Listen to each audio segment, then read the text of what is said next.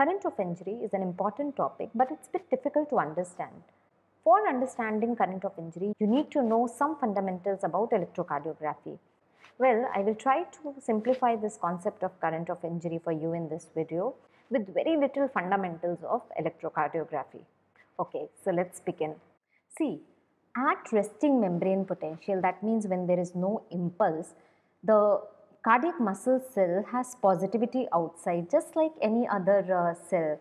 At resting membrane potential, it is positive outside and negative inside.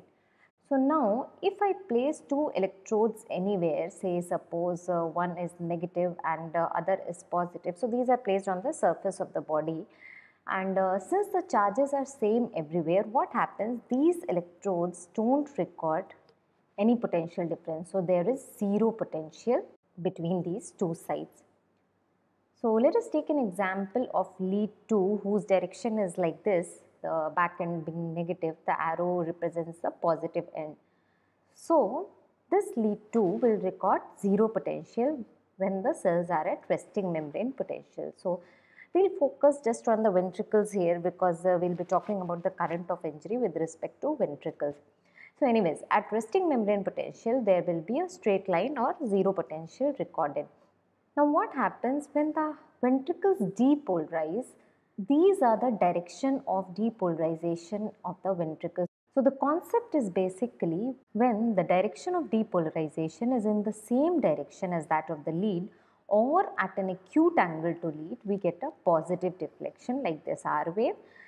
And when the direction is at an obtuse angle to lead or to opposite direction to lead, we get a negative deflection. Also, you see that at resting membrane potential, since the charges are same everywhere, which we saw in the beginning, zero potential is recorded because there is no potential difference between two sides. Also, if the heart is completely depolarized, you see everywhere there will be electronegativity outside with electropositivity inside. So then also there is zero potential between two sides. So again, there is no potential because the charges are same everywhere. Okay, so with this concept, let's proceed to current of injury. So what happens in an injured myocardium? So here we are seeing an example where left ventricular base is injured. So the injured area actually becomes more permeable to ions. Hence it remains in a depolarized state. So even at rest, what happens? See, there exists a potential difference between different sites in the ventricle. And the direction of potential difference is something like this. From negative to positive we have to see. Okay, before we proceed, just one thing that we are using the term current of injury and the books also say current of injury, but here we are repeatedly talking about the voltage difference. See, it's almost the same thing. Why? See, voltage difference we are seeing in the direction from negative to positive, but current we say that current flows from positive to negative, isn't it? But if you see in books, they draw the current of injury like this only. Why so? Because you see, if there is negativity outside, actually inside the cell is positivity, isn't it? In depolarized state, the inside of the cell is positive and all these areas will be negative. So the current inside actually is flowing from positive to negative only. So it's the same thing. But for understanding, I prefer the term voltage difference more because in ECG we are actually recording the voltage difference. So I hope that even if we use the term voltage difference or current, you will be able to get it, that how we are determining the direction. Okay, so we were saying that the injured area here is in depolarized and there is a voltage difference like that. Now, when we consider lead 2, it will record some voltage difference. So we'll get a straight line. But how do we know that this straight line is actually some voltage or it is at zero? We don't know because it is just a straight line. We don't have any reference to compare this straight line. So for that we need some reference. So we'll see how we'll get a reference. So now when impulse comes, the depolarization starts in the same direction what we discussed earlier. So if we see, the direction of depolarization is obtuse to the direction of the lead. So we get a negative wave. Then again the direction becomes like this, like normal. So we get a positive wave in lead 2. Then you see, in the end, the direction of depolarization is different from what we saw in the normal. In normal we saw direction was like this. But here, because the left ventricles are already injured, that is already they are depolarized. So the only area to be depolarized which remains in the end is the base of the right ventricle. So this is how the direction of depolarization becomes at the end. Now, if you draw this direction of depolarization with respect to the direction of the lead, it is still recorded as a negative wave, just like as in normal ECG. But we should be clear about the fundamentals. Okay. Anyways, so let's proceed. Now what happens that when the ventricles become fully depolarized, so now you see there is no potential difference existing between different sides of the ventricle. So this is the actual zero, and now the lead will not record any potential difference. So what happens, we get a straight line here. You see that this straight line is not along the previous straight line. So here there will be a P wave. So this represents actually PR segment, and this area represents ST segment. So ST segment here actually represents when there is no voltage difference between two sides, or when there is no current flowing between two sides of the ventricles. So this is known as isoelectric segment. Okay. Again, now when there is repolarization, what happens? It goes back to the original line, because again there is a voltage difference existing. So this is the T wave actually, which will not be clearly seen since it is moving from somewhere here to the level of this PR segment. So actually this is the wave loss somewhere. So fundamentally ST segment actually represents when there is no potential difference between two sides of the ventricles. And the point which marks the beginning of the ST segment is known as J point, and this is the one which actually gives us the reference for comparing the original voltage. So what we do is that we draw a straight line from this PR segment to the TP segment. TP segment is the end of T wave to the beginning of the new P wave. So straight line joining PR segment with TP segment, and another straight line crossing through the ST segment via J point. So you see, this is the actual zero potential, and the potential which was recorded in the beginning at rest, it is positive compared to the zero. That is why this is known as positive current of injury. But we always have to see it with respect to the direction of the lead, because there may be other lead. So suppose if we are considering AVR, whose direction is like this, the entire ECG will be inverted in AVR. By the way, to understand that how ECG is recorded in different leads, I have made a series of videos whose link I have given in the description section below. You can check those out also. So coming back to this topic, the direction of the current of injury we always have to see with respect to the direction of the lead. So in this case, in lead 2, we are seeing a positive current of injury.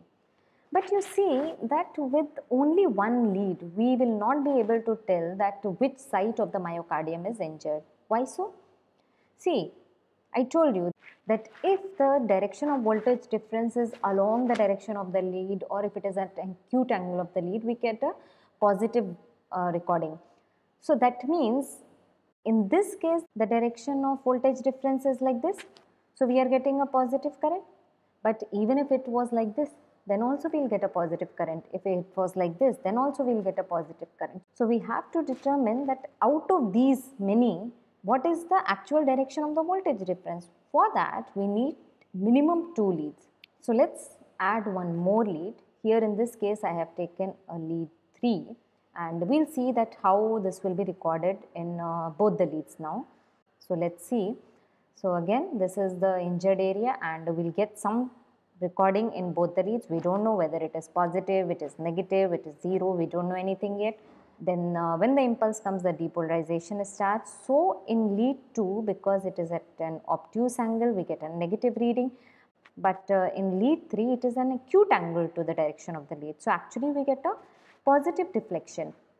So there is no Q wave in this case in lead 3. Okay.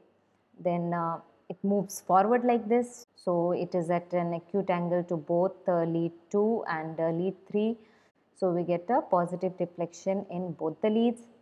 Then finally, because of the injury, the direction of depolarization is towards the right side and to the back. So we get a negative wave in lead 2, but actually some positive value in lead 3 because of it being at an acute angle. Now, when the heart becomes fully depolarized, what happens? The voltage comes back here and it goes till here in lead 3. Then there is a straight line. Okay. Then finally, with repolarization, it comes back like this. So now again we draw lines passing through the two places in the PR segment and TP segment, another line passing through the J point ST segment. So we do that to recordings of both the leads, and what we see that there is a positive current of injury because this is the actual 0, this represents the actual 0. So there is a positive current of injury in both the leads, but the magnitude is different in the leads. You see in lead 3, it is more. Logically also it's correct, isn't it? If you remember, we said that this is the voltage direction of the voltage difference which exists. So you see this direction is almost along the direction of lead 3. So obviously this has to be recorded more in lead 3, while in lead 2 it is at an acute angle. So the magnitude is little lesser in lead 2. So that's the reason that current of injury is more in lead 3. So now we have to determine the actual direction of depolarization which exists at rest. To do that, we will plot this voltage difference at the beginning, just like we plot for the cardiac axis. So for that also I have made another video, you can have a look at that also. So let's see how to plot it. See, this is the direction of lead 2, this is the direction of lead 3. Arbitrarily I have plotted it, so this is larger magnitude, so let's put a point here, and this is smaller magnitude, so let's put a point here. Then after this we have to draw perpendiculars from this point on the lead. So let's draw those perpendiculars, and then from the central point we have to draw an arrow like this. So this is the voltage difference direction which exists at rest with negativity at the back and positivity in the front. And you know that negativity means that that area is actually depolarized at rest. So we have determined the site of injury with this, because you can actually try to place this axis on a kind of 3D imagery of heart, and then you will be able to guess what is the site of injury. Okay, so here I have one exercise for you where I have shown lead V2 and the ECG which is recorded in that. Basically this V2 is a chest lead which is directed from back to front. So it is in anteroposterior dimension, and we are getting some current of injury in this. Now say suppose there is another lead V3, there also we get a similar kind of recording, maybe like this. Now can you tell what is the direction of the current of injury? So again we will follow our same thing, we will draw two straight lines like this across the recordings of both the leads.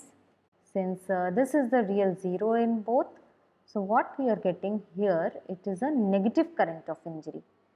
So negative current of injury means that the current is directed in the opposite direction or at an obtuse angle to these leads. So it may be like this, like this. In short, if we see, it's actually directed from front to the back side. So yes, it's a negative current of injury directed from front to the back. That means front is negative, back is positive, and negative we know that it is the depolarized, or we can say front is anterior, we can say that it is actually some anterior wall infarction. So till now we were talking about injury. Injury is nothing. In this case basically it is infarctions. So by looking at the current of injury, whether it is negative, positive in various leads, and then deconstructing that, you can actually determine the site of infarction in the ventricle. So that's all for the video on concept of current of injury. If you like the video, do press the like button, share the video with others, and don't forget to subscribe to the channel Physiology Open. Thank you.